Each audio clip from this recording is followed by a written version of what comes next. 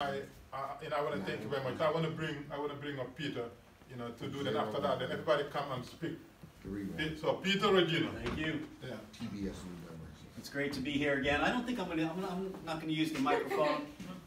I'm just gonna talk, and this should. You want me to take the light off? Or? Yeah, that'd probably be good. Just a little bit, not a whole lot. Just sit over here so you can get a better shot. Thank you. Put that's the comfort. That's fine? Yep. And then we put tiny.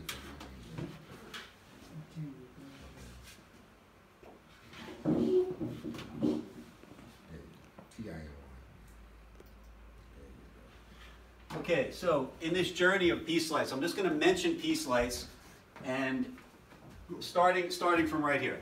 Peace lights has come to be because of a comment that Sheikh made to me during an event at the New York Peace Coalition, and that led me to think, and I wanted to also introduce my partner on this is Eileen Cohen, and she's an amazing video artist that we had met, started doing light shows in New York City, met Edna, met the Sheikh, and the conversation was something like, hey, it has such good energy in that corner.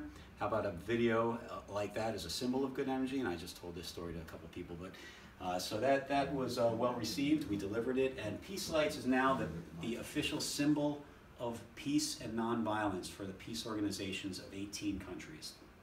The United Nations International Year of Light has endorsed Peace Lights, and literally it plays all over the world. The colors represent the different cultures in the world. The motion represents how those cultures interact to achieve this good harmony and peace. So it has been shown not only at peace events, but also at other events where support from the community is something that's looked for, gun violence events, stuff like that.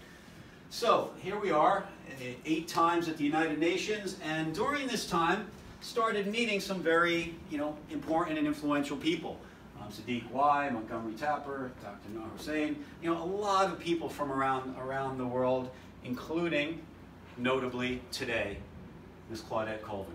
Okay, I remember showing up at the headquarters, and Sheikh, I was a little early that day. Sheikh goes, he was visibly excited. He was visibly excited, and I said, "What's up?" He goes, "Oh, we found her. We found her." I was like, "What'd you find, Sheikh?" Like, "Oh, we found Claudette Colvin." I didn't know the name, and that's not uncommon from what I've found since then. That not enough people know who this woman is, nor do enough people know what this woman did and the context of what was going on and her strategic importance to what's going on. So right away I was invited, well, Peace Lights was invited to the celebration that they were going to have for this woman on the first day of December, the first day of the month of peace at the Bronx Public Library. And I was invited to not only bring Peace Lights, but to say a few words, so I figured I'd better learn what this woman is all about. Of course, I waited to the last minute. So over Thanksgiving break, I went to the library, and just as I was standing there saying, okay, what's my strategy going to be to find a book on Claudette Colvin? It's not like, you got the old card cabinets anymore. I looked over, and from about here to the wall was a book on Claudette Colvin. It was I had the hair stood up. It's like, wow, what's going on? Turns out that this was next to another book on Rosa Parks. Now, Rosa Parks did her thing on December 1st of 1955. So that's why the Rosa Parks was there. That's why the Claudette Colvin. But I didn't know that until about 10 minutes. I was driving home saying, that was really so weird. And I was obsessing over it. I was like, that's why. So to talk about what you said, Claudette Colvin actually signed this book. I bought it from the library because I wasn't going to give it back. So this is her story, and then the story of how the people I was meeting through my association with the Peace Coalition kind of led into this whole African Union vision based on the story of Claudette Colvin. So quick Black History Month just passed. 1955, Montgomery, Alabama. The law was the first 5 rows of any bus was for whites only. But what was happening in Montgomery was that if the white section filled up, they would ask the people in row 6 to stand and move it to the back, even if they had to stand and even if only one white person were to sit. Claudette Colvin was the first person to not give up her seat. Now, that day, it was 63 years ago today. She was with 13 of her friends coming home from school, and the bus driver said, get out. Her three of her friends in a row of 4 got out. She stayed. She was yelled at. She was berated. She was told to move. It took the bus 2 stops before they could find a place where the cop would come on board and drag her off the bus, all the while saying, it's my constitutional right. I paid my fare, it's my constitutional right. So what struck me in that book was a phrase right at the beginning of the book where Claudette Colvin is credited with, quote, accelerating the change in the plight of colored people. I said, wow, I'm an engineer, right? Accelerating change is a derivative. You know, change is, you know, right? So accelerating a change is something like not like just saying A equals B, right? So I said, what does that really mean? Typed in Google, plight of colored people, 1955. First thing that came up was a whole bunch of stuff on lynchings. So just a couple pictures. Lynchings. There were 4,000 lynchings in the United States from the end of the Civil War to 1955. And each circle represents a county, and the size of the circle represents how many lynchings there were.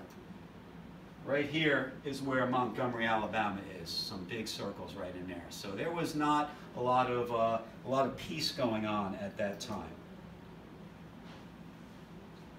It was an entirely different time all over the place. Now, when I typed in plight of colored people, 1955, and saw lynchings, I had an epiphany. You could say legitimately, historically accurately, that the plight of colored people in 1955 could be measured in deaths per day. Right? So if you could say that, eventually it dropped off. Right? So eventually deaths per day, whenever that happened, dropped off. If you accelerate the change in that plight of colored people, it means that you are pushing that curve to the left in time. And what that means is that people who died, which were underneath the curve, some of them are no longer dead. So those are people who didn't die because the acceleration of the change happened, and Claudette Colvin is credited with that. Historically, why is she credited with that? Well, it's because the actions that led to Rosa Parks doing her thing on December 1st of that year, and subsequently Martin Luther King and the bus boycott and a lot of other things, all happened because there was a wake-up call, and that wake-up call was Rosa Parks getting arrested. She said, and the way she got arrested was really part of that wake-up call. She said, it's my constitutional right, and indeed it was. Right? So now, wow, what are they going to do about it? They had known for a while that it wasn't right, but now the issue was forced, and Claudette Colvin was the reason it was forced. That's the reason all of that subsequent stuff happened on the timeline that it happened. When Rosa Parks got arrested, she was a seamstress, right? But there happened to be a photographer there. And she happened to be dressed to the nines, right? Not going or coming from her seamstress job, as was the story, right? So all of that was historically, in my opinion, staged. Fine, kudos, right? It was what needed to happen, and it happened. But it happened because of Claudette Colvin doing her thing. Right? It was not Rosa Parks' lawsuit going up to the Supreme Court that changed the law. It was Claudette Colvin's lawsuit, in the form of Browder versus Gale. There were 4 people. Claudette Colvin was the first person. There was a 17-year-old, a 35-year-old, Browder, and 2 senior citizens. One of the senior citizens was threatened, and she pulled herself out. So she was discouraged off of the thing. And Browder, being the 35-year-old, was in the middle. They used her name. They also didn't want to use Claudette Colvin's name because she was a 16-year-old. She was already pregnant at the time, or she had just become pregnant. And she was a short, dark-skinned, not good symbol of what they were trying to do strategically. And it was a good decision. But we're left with a woman who literally saved lives, and we're talking about her in the county in the United States with the most African immigrants being part of the diaspora, descendants of slaves being part of the defined diaspora. And the diaspora in the African Union, I come to learn because of meeting all these people, you know, doing things like, hey, call up the ambassador from the UN and mention my name. And sure enough, next Tuesday, I'm meeting with the guy, right? So because of these series of meetings that I've been fortunate enough to have, this story has come together in my mind. And this story leads me from this graph that this woman literally saved lives in the diaspora, and the African Union should kind of take note of this, not only because it was relevant for diaspora people, but because there are lessons in how it happened that relate to the African Union today. And that's kind of where I want to go with this story, to talk a little bit about what we learned from and what we can learn from Claudette Colvin, and how we can today apply it and how it's still relevant. So I'm going to go through some stories. I started to think, all right, how did this 15-year-old girl get the education and gumption to do what she did? To reference a peace document at the right time and appropriately, and to kind of get the guts to do what she did. Now, that was a very ballsy move in 1955, right? So, turns out that Mrs. Geraldine Nesbitt, her English teacher, was taking time out of teaching English to teach the kids about the Constitution, the Articles of Confederation, the Magna Carta. Brown versus Board of Education, the desegregation case in the United States, Topeka, Kansas. Happened in 1953, went up to the Supreme Court in 1954. All this is fresh. So Claudette Colvin was being exposed, you know, to all of these good things, the role models, the first kids that went into the desegregated schools, all because of Mrs. Geraldine Nesbitt.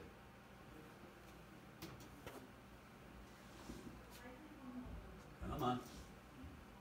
Okay, so if we can say that Claudette Colvin literally saved lives, which she did, nobody argues that. Right? A lot of people, my findings as I do a lot of these talks are pretty similar.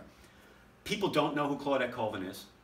People think that Rosa Parks sat in the front of the bus.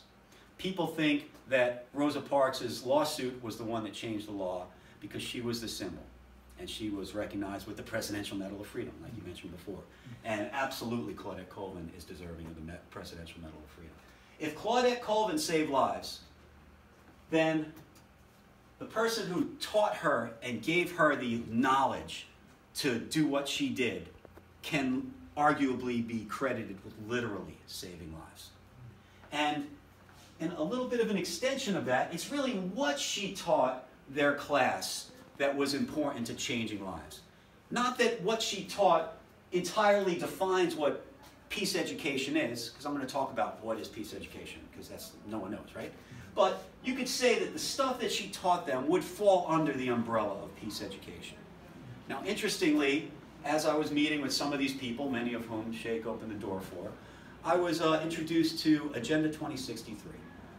So, in my travels, not many people know Agenda 2063. All the AU people, a lot of people here know Agenda 2063. So, in the old days, China used to do 100-year plans that they would manage across dynasties, and they would stay on these tracks. So the African Union, 54 nations, 2.2 billion people, the most conflict-ridden part of the world, took a page out of that Chinese book and said, we're going to do a 50-year plan. We're going to have 7 aspirations, and we're going to try and live to those. And in 2063, they came out with their Agenda 2063, and it had 7 aspirations, the 4th of which is a peaceful and secure Africa. Now let's take a look. So we're going to apply Claudette Colvin's example to the future. The African Union, I told you about them, there's Agenda 2063. Peaceful and secure Africa. Specifically, mechanisms for peaceful prevention and resolution of conflicts will be functional, and a culture of peace and tolerance shall be nurtured in Africa's children and youth through peace education. It's like, oh, that kind of is pretty cool, right? If there's a connection here, there is something related to Claudette Colvin's story in my mind, right? But what is peace education? Everyone I spoke to was unable to give me an answer. But in 2015, it turns out that the African Union came up with 11 strategic development goals that was going to help them reach these 7 aspirations. None of those 11 strategic development goals had anything to do with peace education, even though it's specifically called out for in one of the aspirations. So I asked the ambassador for peace and security of the African Union, Adonia Ayabari, why? What's up with that? Like, hey man, you know, that kind of seems like a mismatch. You know, you missed something, or was it on purpose? Like, well, Pete, the problem is that it was hard enough getting this to be agreed because there's some dysfunction, as you'd imagine, in 54 nations, right?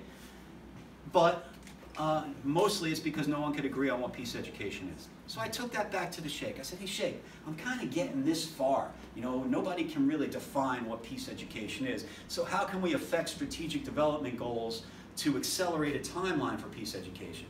And I liked the fact that the African Union had 5 regions in the continent, and that there was a way of managing towards the aspirations. So you can't manage what you can't measure, but if you're measuring it, there's at least a structure that holds promise to maybe getting this stuff accelerated.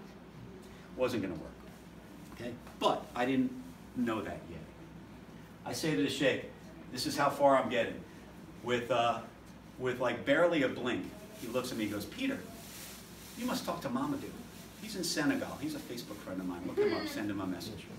So, sure enough, I send Mamadou a message. Hey, I'm interested in kind of pursuing a thought of adding a strategic development goal to the Agenda 2063 things to maybe push towards peace education in the absence of a curriculum. And I wanted to, and I think it makes sense to then use that as a driver to develop the curriculum. What do you think? He sends me back 5 pages in French. Guy doesn't speak English, doesn't write English, right? Google Translate, beautiful stuff, like very on it, right? So it turns out he is a professor at one of the leading West African universities where they train teachers, and has chaired Pan-African curriculum development efforts. So in our discussions, I'm like, hey, you know, you've done this before. How would you do this? Oh, well, you know, you do it like this. You have your first meeting here. You do this. You have your second meeting 5 months later up in Morocco. You do this. And then you have your last meeting maybe 5, 6, 7 months Later in somewhere like Addis Ababa in Ethiopia, the headquarters of the African Union. All makes sense. Hey, and I'm thinking this parallel thing in the sides going, you know, the African Union should be honoring Claudette Colvin anyway. And maybe we time it all together where all this happens because this is kind of spawned by her story in the first place, right? So I say, hey, you know, Mamadou, if you did this, do you have financial models on what it would cost to develop a curriculum? It's like, yeah, you know, just, you know, for each country it costs X dollars. You'd send 2 people from each country, a dozen people from UNESCO, you know, blah, blah, blah, Youth for Human Rights. I'm adding stuff in. But he gives me the model. I start populating it. So now I kind of have an idea what it would cost per diems, travel, everything, for a curriculum development effort that would be Pan-African inclusive, including UN representation, leading other organizations. And you could say that this independent thing could wrestle down this peace education definition and curriculum development. And it's going to cost X dollars, right? I'm like, all right, that's kind of making sense to me, right? Then I start to get hit by naysayers. You'll never be able to drive that down. And they were right. So let's see what's coming up here. We talked about the 10-year plan, 11 sustainable development goals, and no peace education. The next reasonable timeline for rolling out peace education in the African Union is going to be along the timeline of the United Nations Strategic Development Goals. Now, they have an education goal, but this is on a timeline of about 2030. So I'm sitting here in 2017 saying, you know, there's a huge opportunity to do this before 2030. If this Mamadou-inspired plan of generating a curriculum has any teeth, which I think it does, this thing should be doable in a few years, thereby accelerating peace education by 10 years. Claudette Colvin's story tells us that that literally saves lives. Let's look into it. All right, that's not important. So, somebody comes, so why not a strategic development goal? Okay, this bottom bit, every single tribe and cultural group could be represented in the curriculum development, but the feedback that started to come back was that you would never be able to successfully drive down peace education. So people, and one in particular, Jennifer Onomo from Kenya, came up to me and said, Peter, you must visit every single tribe in every single country and get their support if this is going to be successful. That is the last thing I wanted to hear. because it was kind of, I was feeling pretty good about having a financial model to say, hey, it's a few $1 million, whatever, for developing a curriculum. But how do you model like going to 54 nations and talking to every tribe? It's just like crazy, right? Jennifer she pulled me to the table. She said, sit down, Peter. she goes, this is how you do it. You get teams of 3. A retired teacher because they're respected. A retired doctor because they're respected. A retired government worker because they're respected. And you have them visit every tribe. But they're not visiting trying to sell them on peace education. They're visiting and they are bringing with them a discussion on peace education. They're bringing food and they're bringing drinks so people will come. It will be set up through the women and children's coordinators in each tribe, and every single tribe in every single country have these 2 people, and they will be excited about bringing this into their tribe for discussion. You will likely be able to get their support for this that day. And what you don't know is a lot of countries in Africa, all you need is a couple thousand signatures to force a parliamentary vote. So there's a lot of power from starting at the bottom. It's like, sounds pretty reasonable. You'd have to deal with stuff like the fact that Namibia has 13 languages, so you'd need interpreters too. You'd need transportation for everybody. You could buy an $8,000 car, or you could pay for transportation. You could model that, right? You could figure out if you need a person to do administration. Model that in there. Hey, Nigeria has 104 tribes. You'll never be able to visit them all in 6 months. You need 2 teams of 3. Model it. I modeled it. And now I have, how much does it cost to do the curriculum development? And how much would it cost if we wanted to send these teams of 3 to every single tribe in every single country over about a 1.5 year time frame? How much do you think we're talking? We're talking 2.2 billion people, the most conflict-ridden part of the world. We know that accelerating peace education will literally save lives.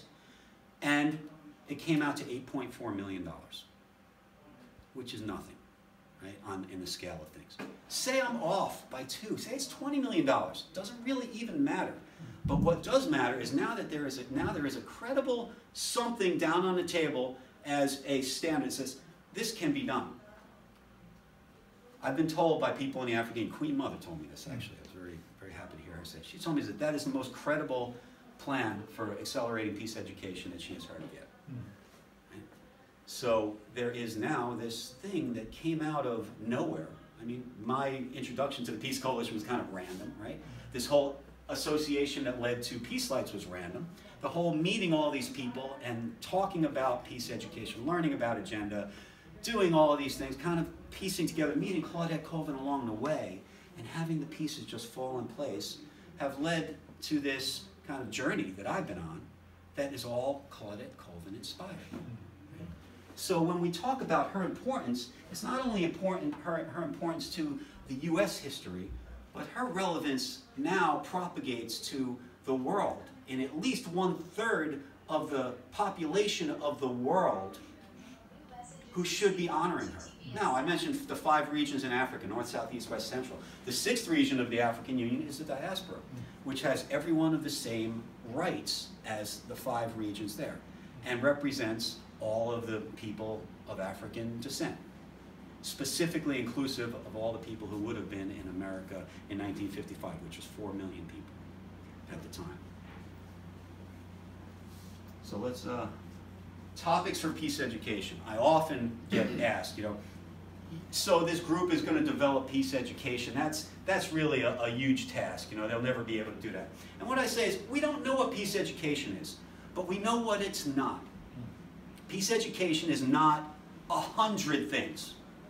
It's a dozen things. It's 20 things. It's some manageable amount of numbers of things that a professional working group could get their arms around. Things like, not specifically, but like, defining terms, inner peace, tolerance, customs, cultures, religions, conflict resolution, peace documents, reasons for conflict, threats to peace, consequences, media influence, right? We also know that these things, plus or minus whatever else, are all on a foundation of human rights. A working group, a professional working group, a professional and motivated self-interest working group from Africa can get their arms around something like this, especially if they're led by someone who has done it before and is passionate about This is not an insurmountable problem.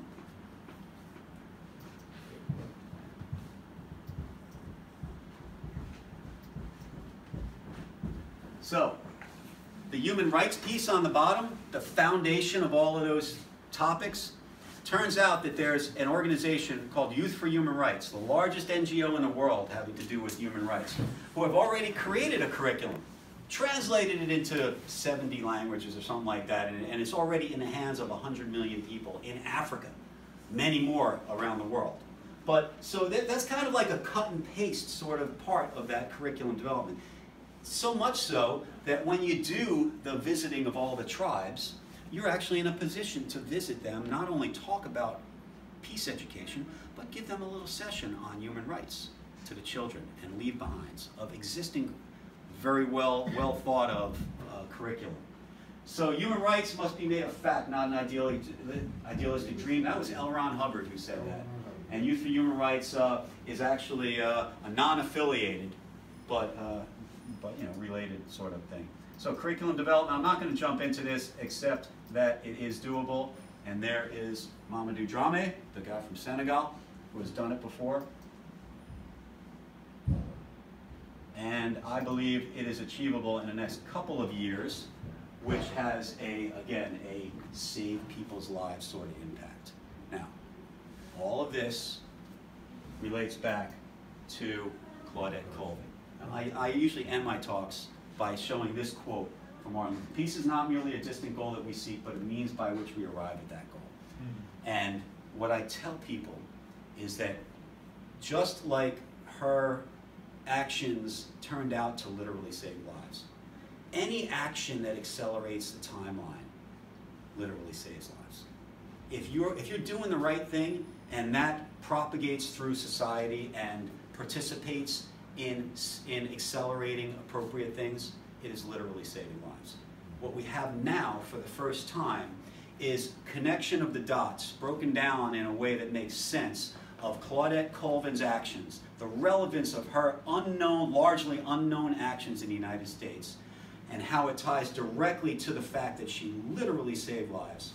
And she should get a Presidential Medal of Freedom, she should get African Union recognition, and that message and that lesson applies to the African Union the most of any continent in the United States, that there are ways of addressing some of those issues, and that all this can be done in our lifetimes, literally saving lives, literally putting back the credit where it's due to Miss Claudette Colvin, who is still alive, living 2,000 feet away from here, and largely unknown. So that needs to be addressed. And may God bless Claudette Colvin. Thank you very much. Any questions? Any questions? Thoughts? That was superb. Got it? Okay, good. Thank you. Thanks. There's no charge. Yeah. Thanks. Yeah, it was, right?